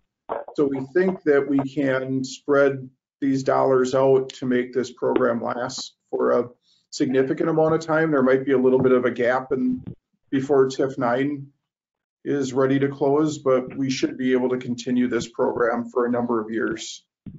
Do I have that fairly close, Sam? I think the original amount was closer to 700,000, but yes, you are correct that we have only allocated 300,000 of that in 2020, and obviously, staff wants this program to be successful this year and many years forward. So again, we are very open to discussing some of the concerns from the aldermen, as we kind of addressed, and Alderman Severnick had mentioned earlier this year and brought forward some preliminary recommendations, but we certainly want to continue this program and have it work for the long term. Do you have anything else, James? Yes, I just wanted to say, so again, the checks and balances, it's not like the money's going to completely disappear. We got this amount this year for this program, and then the years coming, we got more money for the program. And like every time we do things in our lives, we learn from it. It's an opportunity to help. I feel it leans towards the older homes in the city to get our housing stock in shape and increase the value of those houses, so we don't start losing a block or a neighborhood to disrepair. And again, I did compliment the mayor early on that, and I know he worked very hard to find some angle to help make this. And the Housing Authority, with the rubric metric that they're following, really works well. Is the program perfect at this point? No, it's not. And do we got to tweak it a little at some point? Yeah. So, but it's a wonderful program for the community. I appreciate Director Schrader, and I said before Director Stevenson, but I'll give them that title tonight for their work on this program. Thank you. Alderman Rapella, did you wish to add something? You were, for whatever reason, your mic was making a lot of noise, so I muted you. I've been muted the last, thank you, Mayor. I've been muted the last 10 minutes. You did not have your hand up, so put your hand up if you. I had my hand up the whole time, sir. And you missed that. This program, I made this recommendation or this question about this program because I feel much of this money is being, 15,000 is a little bit too much to give. I agree that we need to fix up the houses in Menasha, and I'm not adverse to this program. Stan had mentioned about buying older houses, changing two residence houses into one. That's why I voted for this program originally. That was the big selling point. That has not happened. We have been fixing up bathrooms. We've been fixing up windows. One house that was previously spoken of was well over $200,000, and they got full $15,000 to fix something up. And I would like to tweak this program to allow more houses and cut the $15,000 down to a workable number of maybe 10,000 at the max. Allow more houses to participate in this program, and also work out some type of program where it's not considered a free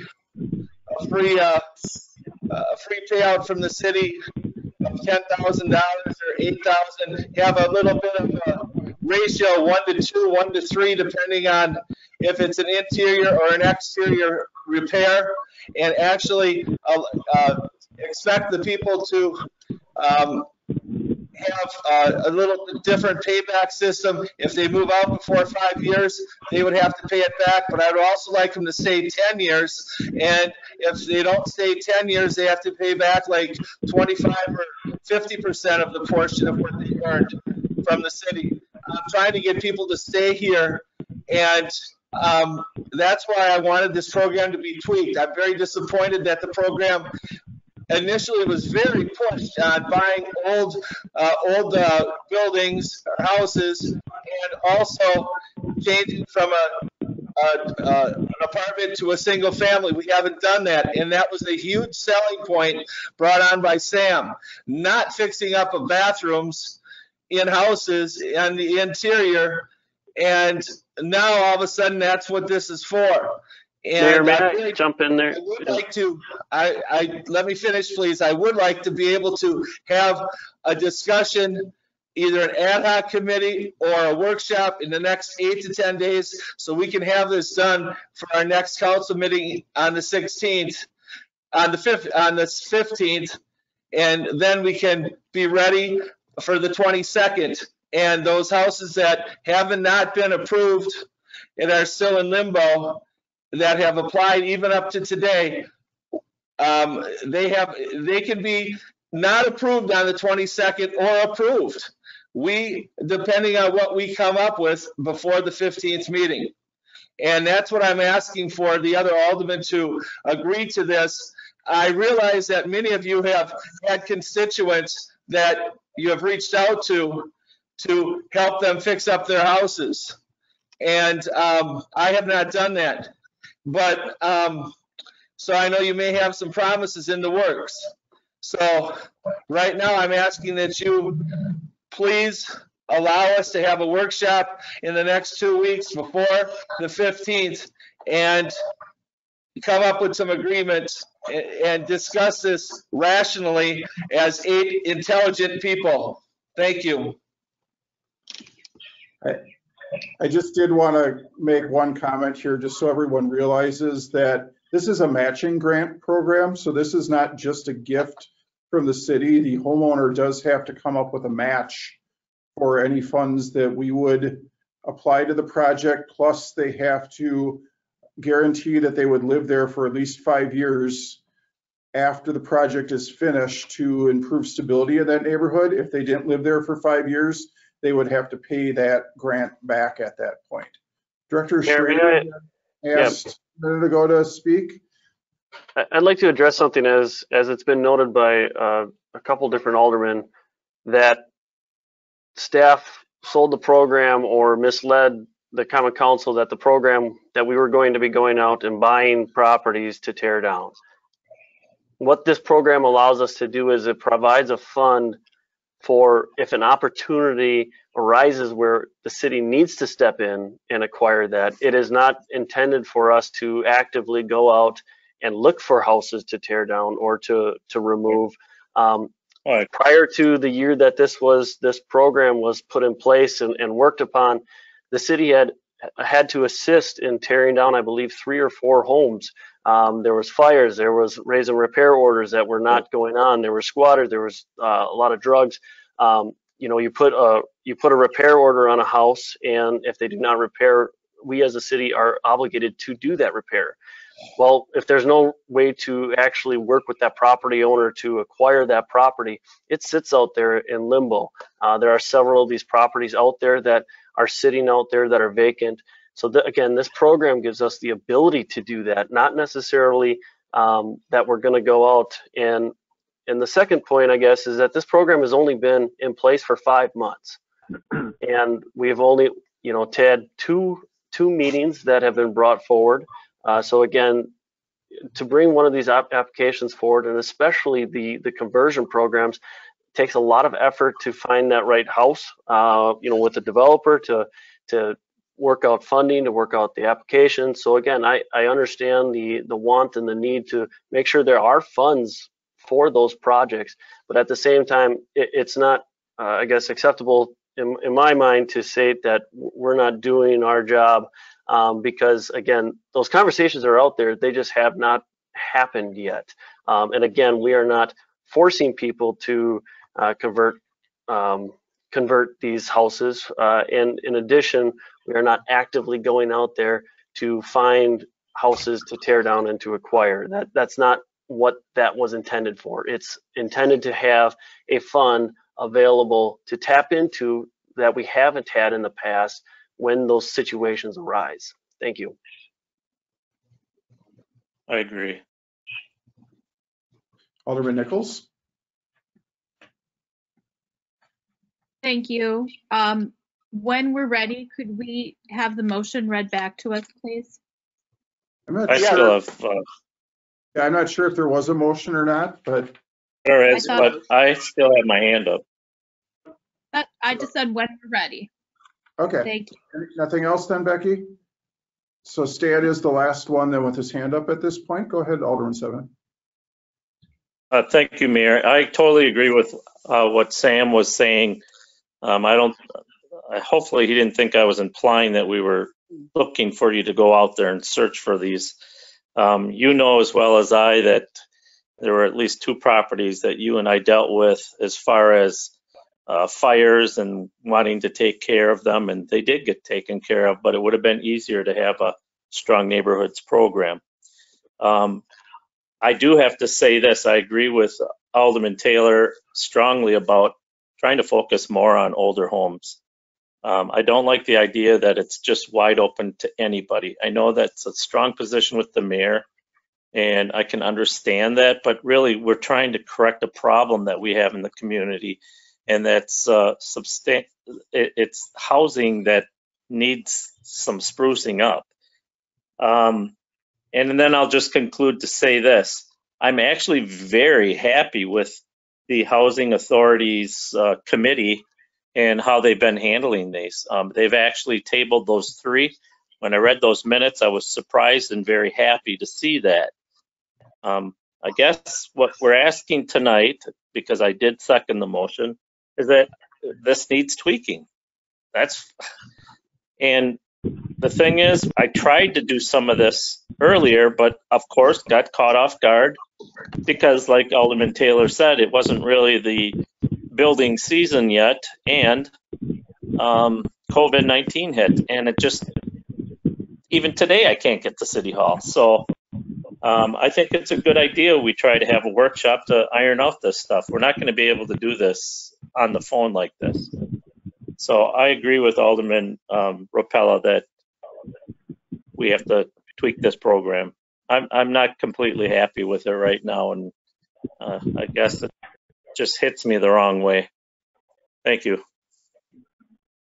I guess, Alderman Severnick, to clarify your point about me feeling very strongly that it's open to everyone, I think it's not necessarily needing to be open to everyone, but what I don't want this to be is a low income program. I want this to be open to people of average incomes so that people that aren't eligible for our CDBG program that need to have a little bit of assistance to help spruce up their homes have some way of doing it. So I could, that's fair. I could live with that's fair. Some restrictions, but I don't want to say that it's just for low income people. That's so fair. It sounds like there was a motion on the floor. Can you read it? Yes, back? I did have a motion. You're on. Yes, it sounds like the original motion was to hold a workshop to discuss some tweaks to the program.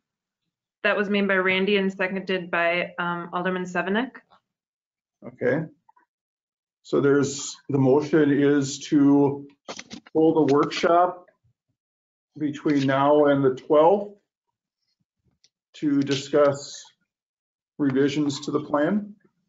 Director Strader, did you have something else?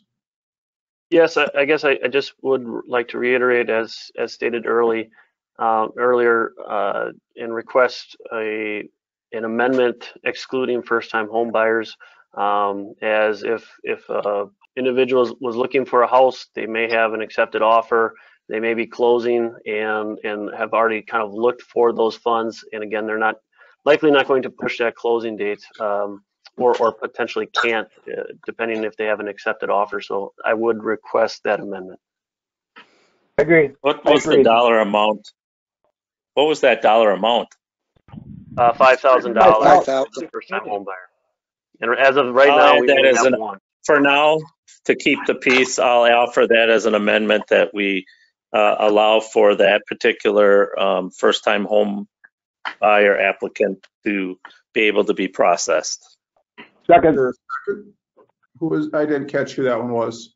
Second. Langdon. Langdon? Yeah. Yes. Any discussion on the amendment? James, did you have on the amendment or something? The original motion. Yeah, I want it read back again. So the amendment is just to exclude the first-time home buyer program from the moratorium. Okay, fine. Okay. There really isn't. So Ash?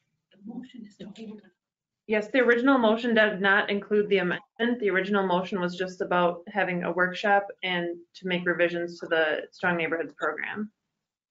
Right. We're voting on the amendment now. And also, I'm sorry, Mayor? Hold on, the amendment really isn't germane to the motion, I guess, is the problem. Correct. The motion would not stop anything from happening. It just directs us to have a workshop. And at also, the following common council meeting, some direction could be made to change the program. So the amendment really isn't germane to the motion. Okay. Mayor, please. Then we take the second back in Stan's motion. Well, I think it is. I think it is germane, and Mayor. Because Randy's motion was not read back exactly the way Randy stated it either. So correct. Randy, Randy, are you able to repeat your motion? Yes, I am. Mayor, can you allow for him to do that? We can listen again. Okay. My recommendation, I make a motion that a workshop be held to review the goals and objectives and recommend changes that may be necessary to the program to further city housing goals. That all pending and future applications be held pending recommendations from the workshop committee and action from the city council. And the meeting, I would like the meeting held before June 12th, so we are able to act on the 15th. So that's why I feel the amendment is germane because, and that's why Sam was concerned because how the motion was read. So the motion is the recommendation at the bottom of your memo, and that happens that a workshop be held to review it, and that happens before June 12th.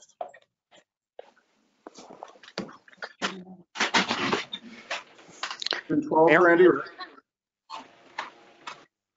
Yes, that's correct. Motion also was to suspend any further, whatever. That all pending and future applications be held pending recommendations from the Common Council. Right. Okay. Except for I made an amendment for the one. Because Right. apparently it sounds like it's very pending at this point. Okay. So that wasn't the motion that we had thought you had when you made that amendment. Okay. So what we have for a motion is that a workshop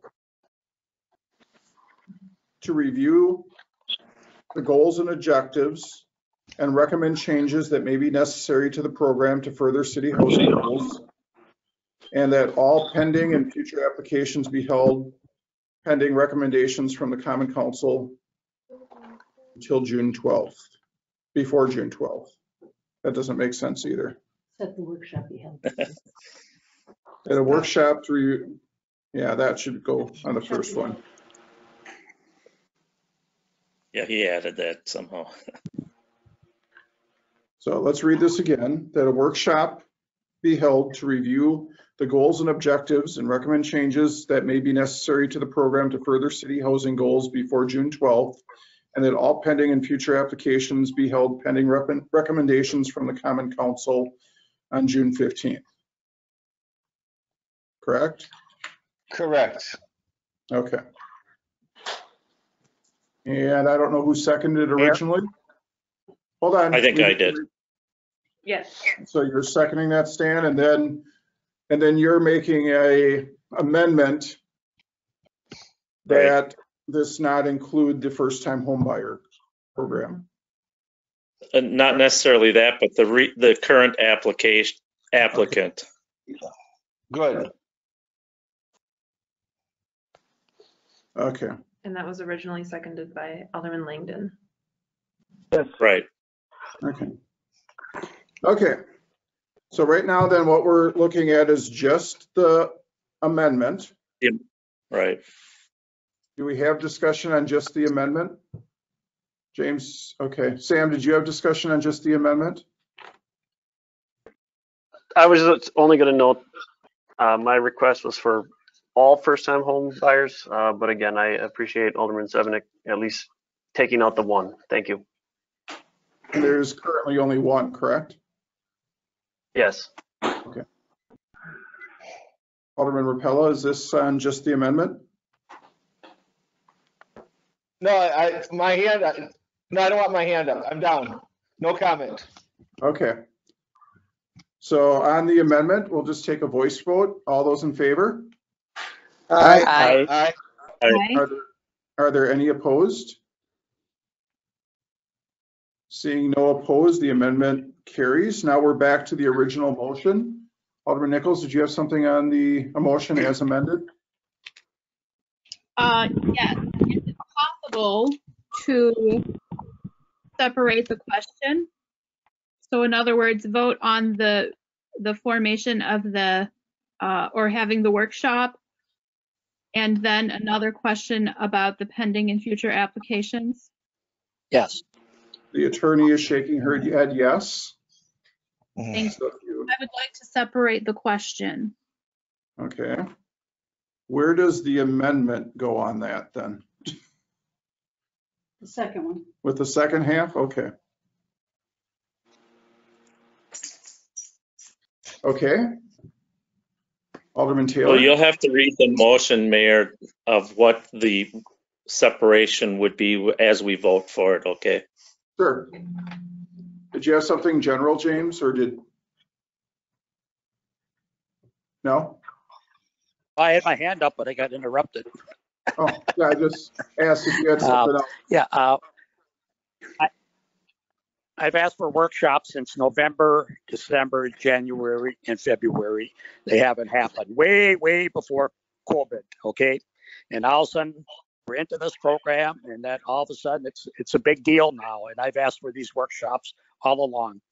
But how are we going to have a workshop? Is it going to be a teleconference workshop? No, it will be an in-person workshop, and we will have it posted. And we will put the tables in a big circle downstairs so that we're all 6 feet apart or more. And we will do it that way. Hey, Mayor, according to the CDC, I am in the high risk group of 65 and older, and they tell you to stay home. And we haven't hit those guidelines yet. Yep, and the attorney said that we can find a way for the people that have concerns to meet via phone if need be. So we can make accommodations for you. I'm not in favor of having it at this time. Yeah, well, I'm not in favor of having it at this time. Thank you. Okay. Okay, I don't see any other discussion right now. So we have two motions. The first motion is that a workshop to review the goals and objectives and recommend changes that may be necessary to the program to further housing goals be held before June 12th. Any discussion on that motion? I don't see anyone else. Alderman Nichols? Although I don't feel June 12th is the appropriate date, I will support the formation of or having the workshop. Anyone else? We will have a roll call vote on this. Alderman Langdon. Aye. Alderman Schmidt. Aye. Alderman Tom Grady. Aye. Alderman Ted Grady. Aye. Alderman Rapella. Aye. Alderman Nichols. Aye. Alderman Taylor. I'm sorry, what was that? I will vote aye if I can do it with teleconferencing, like we're doing. I vote aye if I could do it by the method we're doing it tonight. Thank you. Sure. We'll make accommodations either by a webinar or by a phone, one of the two. Alderman Sevenick. Aye. Motion carries 8-0.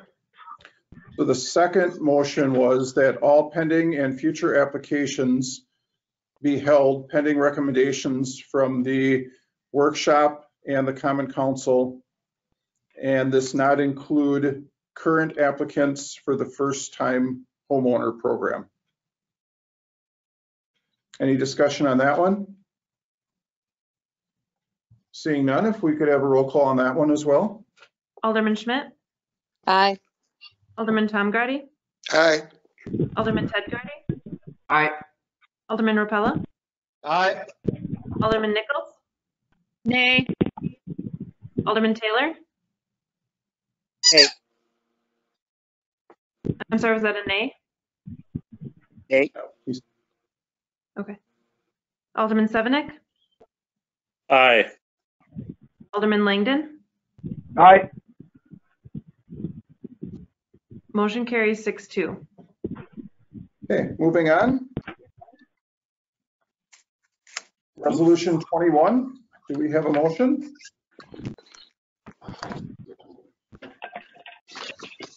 I'm sorry, Alderman Nichols. Thank you, Mayor.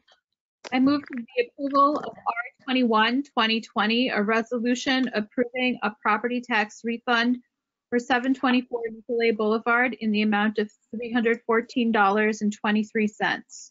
Second. There's a motion and a second by Alderman Ted Grady. Any other discussion? For resolution. We should have a roll call vote. Alderman Nichols, did you have something else? Yes, thank you. Director Sassman, for the benefit of those listening, can you explain what's happening here? I sure can.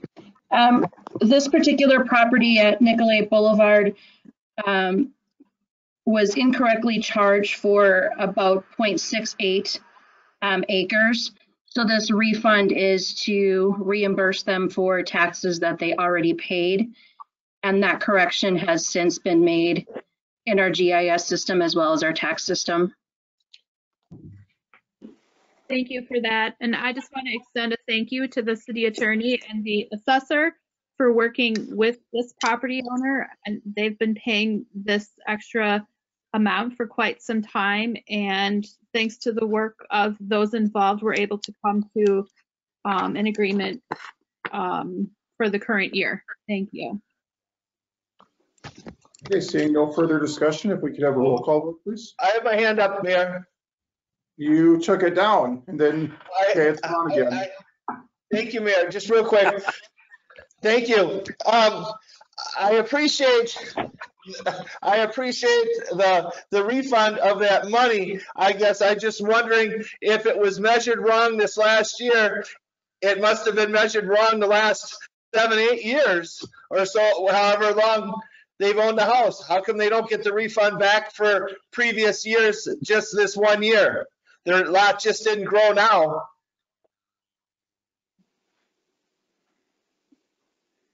I'll wait for an answer. Thank you. Alderman Taylor? No? Did you have something, James? I think the responsibility is on the homeowner that you're supposed. Well, I was talking about your property. It's up to you to make sure that everything's correct on it, and that's why the city doesn't have to go back year after year after year and correct the problem. Thank you. The attorney also said statute of limitations at some point as well. Okay, thank you. Yes. Sure. Okay, seeing no one else, if we could have a roll call vote, please. Alderman Tom Grady, Aye. Alderman Ted Grady, Aye. Alderman Rapella, Aye.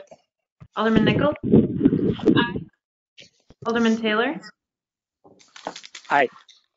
Alderman Sevenick, Aye. Alderman Langdon, Aye. Alderman Schmidt. Aye. Motion carries 8-0. Item 2 is an ordinance to provide for COVID-19 temporary outdoor seating areas.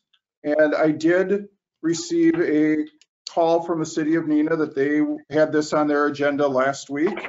And the mayor asked me if I wish to put this on our agenda as well, so that we would have the same opportunity in both communities. I had previously asked some of our restaurant owners if they would be interested in something like this. All of them said maybe it might be nice, but they did not see a compelling need or a desperate need to do something like this. So this would make us similar to our neighbors, Oshkosh and Neenah. It's not something that was necessarily requested by any of our businesses here in Menasha, though.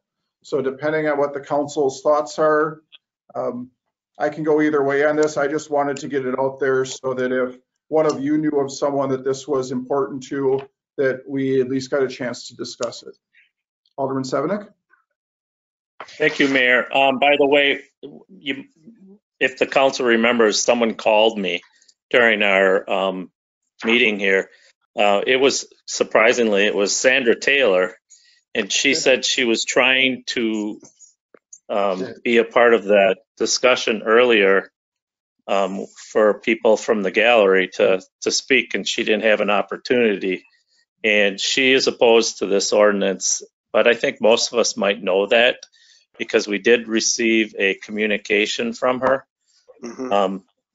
I think that the ordinance that we have, it's something that Alderman Taylor and myself have worked on in the past to provide additional areas for restaurants and bars to be able to have this. We already have pretty much this in place, especially in the downtown area. I'm afraid that if we open up this even further with this particular ordinance, although I believe you have a sunset clause in this, could actually lead to more problems. So I'm not going to be supportive of this. I understand its intentions and its goodwill, but I think it's just going to be more trouble for us down the road. And I don't think the restaurants have been asking us for this. Like I said, Alderman Taylor and I, we put this together in the past. Actually, we had to fight very hard to get it. In fact, I don't think it passed the first time around. So we couldn't even get a sandwich board put in the downtown in the past. So I think what we have now works well, and I'm not going to support this if anyone makes a motion. I think we should just pass on it. Thank you. Alderman Grady. Thank you, Mayor. Yes, Council President Stan, I agree with you totally on this, mainly because I can see it in a downtown area, but Menasha is an older city and has a lot of neighborhood bars. And to have something outside where people can't get to sleep and the noise is louder and louder. I know there's a sunset clause, but I too would rather not support this at this time.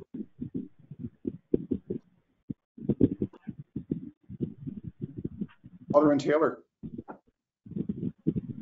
Over 20 years, Alderman Seven worked on a lot of these ordinances, and it was very new to the public. And like you said, some of these things didn't pass right away. And this ordinance has been serving the city very well for many years now. And we do isolate bars that are in commercial or industrial areas and those that are in residential areas. And not only would we want to ask the restaurants if they want it, we would want to ask the homeowner if they want this expanded next to them. And also it creates, if they're going to use their parking lots and things, it creates more on-street parking in front of the residential homes. So our ordinances serve Menasha very well, and it differentiates between the restaurants that can have it and the bars that can have it and the bars that can't have it. And it has served the community very well. Thank you. Alderman Nichols. Thank you, Mayor. I agree with everything that's been said by my colleagues on this matter. Thank you. So I think we can move on to the next item, correct? Correct. Correct. Correct. So the item M is appointments. The first item is the appointment of Haley Motter as a city clerk. Does anyone have a motion? Alderman Sevenik, or actually Alderman Grady, probably we should. Alderman Grady, yeah. Thank you. At this time, I'd like to move forward to the council the appointment of Haley Mader as city clerk for the term of 7/2/2020 through 4/30 of 2021. Second. Second. And I'm guessing that includes with the requirement that she achieves her certification. Yep. That is correct. It's written on there. Yeah. Yep. So there's a Yeah, motion and a second. Is there any other discussion? Seeing none. All those in favor? Aye. Aye. Aye. Is there a no? Was there a no? I can take a roll call if there was a no. Okay, the ayes have it. Item 2 and 3 are reappointments to the library board. Is there a motion? Alderman Stefanik? Thank you, Mayor. At this time, I'd like to make a motion for your appointments of both individuals to the library board for the term of 6/1/20 to 6/1/23 of David Schwerbel and Christina Turner. Second. There's a motion and a second. Any discussion? Seeing none, all those in favor? Aye. Aye. Any opposed? Hearing none, the motion carries. Item O is public comments on any matter listed on the agenda. Is there anyone? Director McKitty has something that she'd like to add to the earlier comments regarding COVID-19. Thank you, Mayor. I just wanted to mention that there was a question about the city cases, the metrics that we use. What we're looking for, I want to clarify what we're looking for is we want to see a downward trajectory of positive tests as a percent of the total tests within a 14-day period. And so we have been, slowly ramping up, and in some days we'll take a dip. But what we're looking for, and I believe this was Alderman Langton's question, what we're looking for is for that sustained decrease in the number of cases, positive cases. So what we'll do is, obviously we have metrics from the day that this started back in March. And what we can do is put together some charts for your use next time. Thank you. You're welcome. Thank you, Nancy. You're welcome. I do not see anyone else from the public who wishes to comment. Seeing no one, is there a motion to adjourn?